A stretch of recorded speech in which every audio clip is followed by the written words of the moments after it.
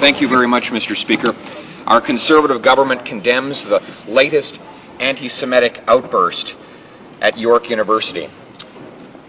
This week, chants of, quote, Zionism is racism were heard, and one person was called, quote, dirty Jew.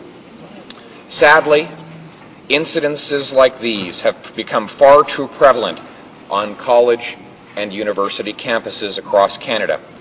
I am reminded of the violent left-wing mob that shouted anti-Semitic curses at a former Israeli Prime Minister and prevented him from speaking at Concordia University in 2002. I fear there is a rise amongst the extreme left of a new anti-Semitism.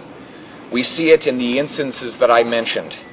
It lies below the surface of the public discourse, waiting for us to let our guard down, waiting for the outrage to subside, waiting for the right time to flourish. We must confront it, defeat it, and fight it.